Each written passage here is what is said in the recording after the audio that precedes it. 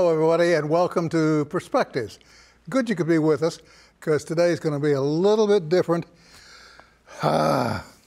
It's sort of in keeping with the spirit of the holiday, but at the same time, boy, it launched a whole new industry in this part of the world.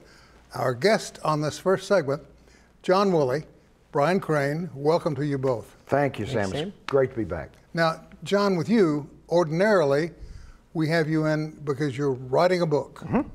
This time, it's not a book you've written. Nope. I was a writer and co-producer of a documentary with Bryan, who directed and co-produced, called Tulsa Terrors, about the horror movies that were made in Tulsa starting in the mid-1980s that really started a whole trend nationwide and really worldwide. And a lot of people made a lot of money. They did.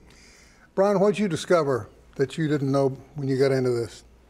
Everything, really. I mean, I had heard about Blood Cult in some of the first movies, but I didn't know until I got into it, and now I know everything about it because spent all summer editing and stuff, and it's a really cool part of Tulsa history. You know, it's that nobody really knows about. I mean, people do, but not in general. Yeah. We have the trailer that we're going to run, and the folks at home will get an idea of what the show that you guys produced and wrote and put together is all about. If we could, Bryan, let's roll that trailer.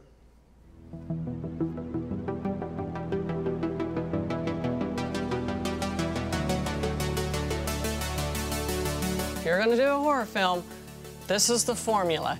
You got to have a killing every 15 minutes. You know, you got to have a chase, and you might have the occasional little nudity scene, but that is your formula. A good horror movie, like a lot of good movies, especially horror movies. Oh my God, get the hell out of there!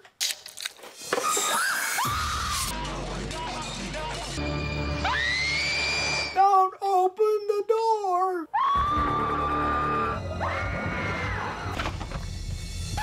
Faith is here.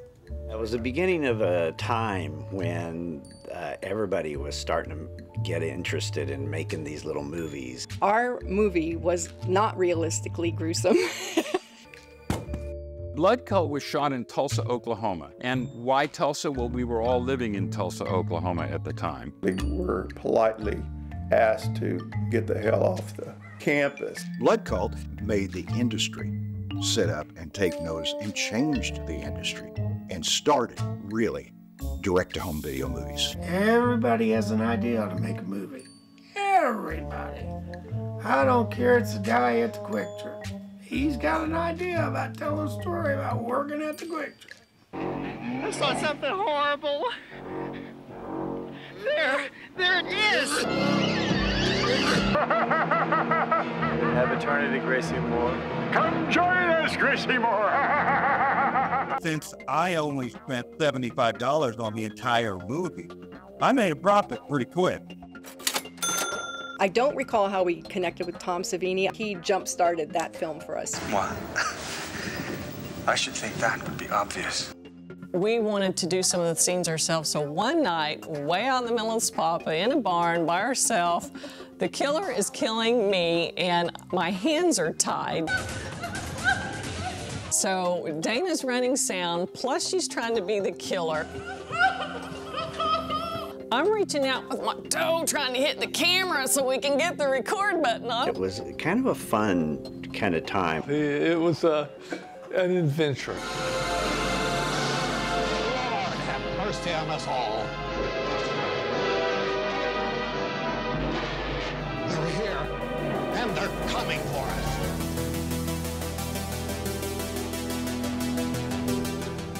Lots of faces and lots of ideas from yesterday.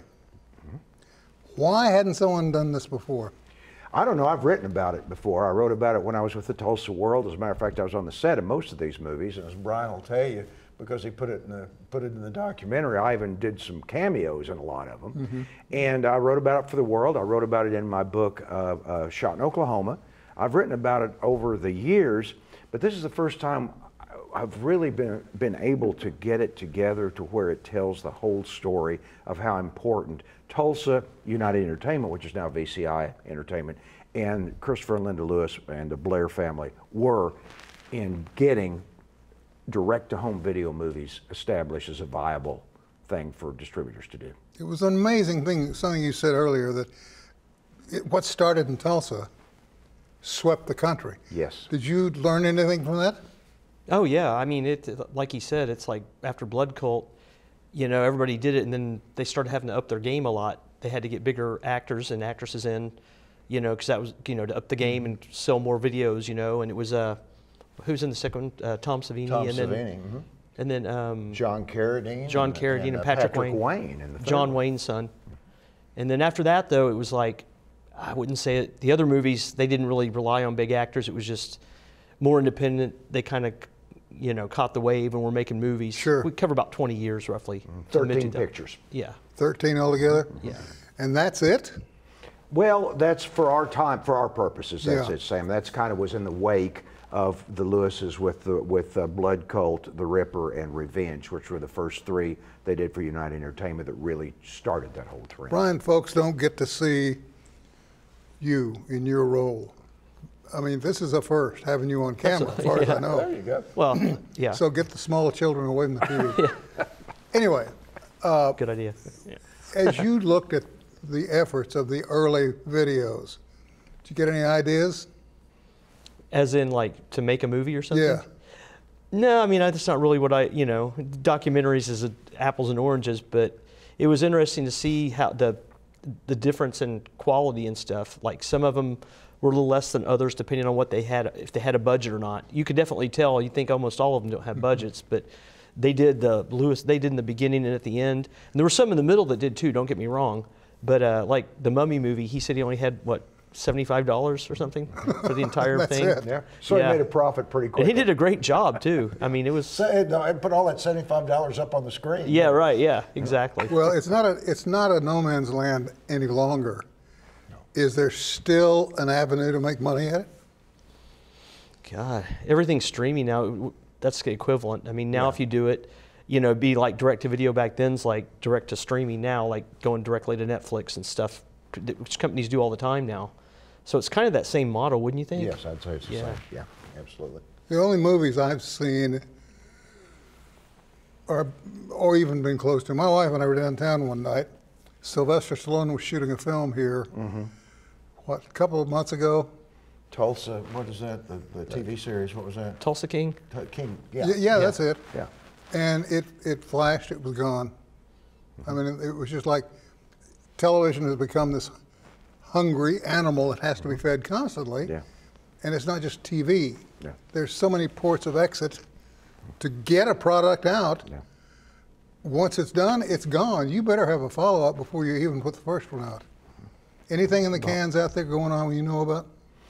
No, not really. The things have changed. They changed so much and so quickly.